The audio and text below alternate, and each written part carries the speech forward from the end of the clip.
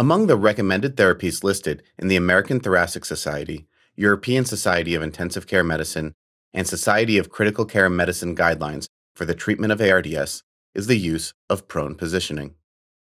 In this MedMastery lesson, we will discuss the rationale and evidence for the use of prone positioning in patients with ARDS.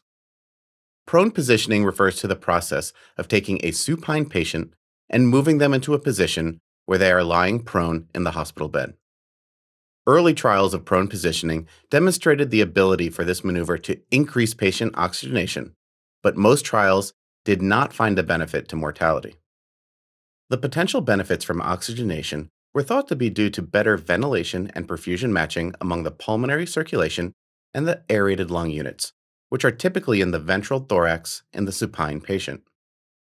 In the images depicted, you can see dorsal airspace opacities in the first image. These areas are not participating in gas exchange, but due to gravity, these dependent areas of the lungs get the greatest amount of blood flow. There is a mismatch between ventilation and perfusion. In the second picture, when the patient is placed prone, there is better recruitment, though not complete recruitment, of that dependent lung area, resulting in better VQ matching in the dorsal lung zones. Other proposed mechanisms to explain the improvements noted during prone positioning include a more homogeneous distribution of tidal volume and lung pressures in the prone position and an increase in end expiratory lung volume.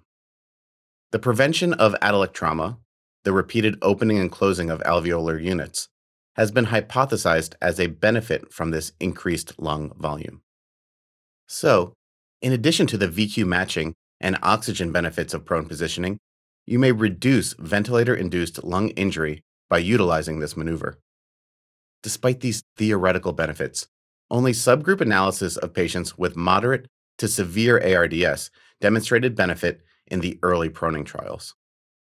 In 2013, the Proning Severe ARDS Patients Randomized Controlled Trial, referred to as PROSEVA, demonstrated a significant mortality benefit to placing patients in prone positioning. How did this study differ from prior prone positioning trials? Patients were enrolled if they had P to F ratios less than 150, reflecting moderate to severe ARDS. They were enrolled early in the course of ARDS, and they were proned for a longer duration of time than prior studies, with a target of 16 hours per day. The mortality benefit was significant, and for every 6 patients placed prone, an additional life was saved. To better understand the trigger for placing a patient prone, let's examine the PROSEVA criteria for randomization. In order to make it into the study, patients needed to have a P to F ratio less than 150 on the following settings: a PEEP of 10 or greater, and an FiO2 of 60% or greater. If the P to F ratio was less than 150, but the patient was on lower ventilator settings, they were not included in the PROSEVA trial. A few limitations of the PROSEVA trial have been noted, and the most significant is that the prone and control groups were not perfectly matched. The prone group had lower illness severity scores, less need for ECMO, less need for inhaled nitric oxide, less use of vasopressors, less renal replacement therapy, and less use of glucocorticoids. This might suggest that the prone group was less sick than the control group. Prone positioning has now become mainstream and is even being actively used and investigated in patients with bilateral lung disease due to COVID-19 prior to the need for intubation and mechanical ventilation. Since prone position is so common, it's worth knowing how to enact it in practice. A team approach and a standardized checklist or process is recommended to avoid complications. Most hospitals have established comprehensive protocols, so first and foremost, you should check with the facility you are practicing in for specific guidelines. In general, proning can be done in a regular hospital bed. Enough staff need to be present to make sure the turn to prone positioning is done safely. It is recommended that a respiratory therapist be present to manage the airway. There is not currently a definitive time frame for which a patient should be kept in prone position. While some COVID literature has advocated for keeping patients prone up to 48 hours, the much more common duration is 16 hours. That's taken from the PROSEVA trial.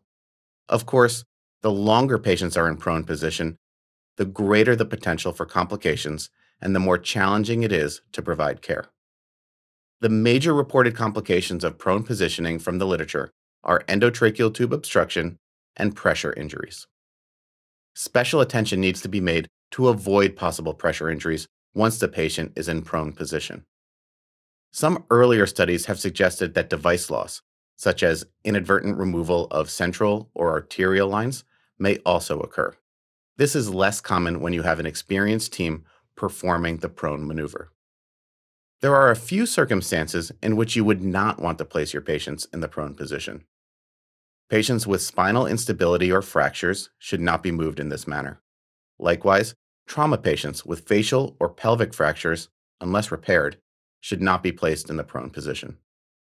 And patients with elevated intracranial pressure that is not controlled should not be positioned prone. Patients with obesity, open abdomens, recent abdominal or chest surgery, or patients with multiple support tubes do not have any contraindication to being placed prone. The team should proceed with caution, but prone position can and should be considered.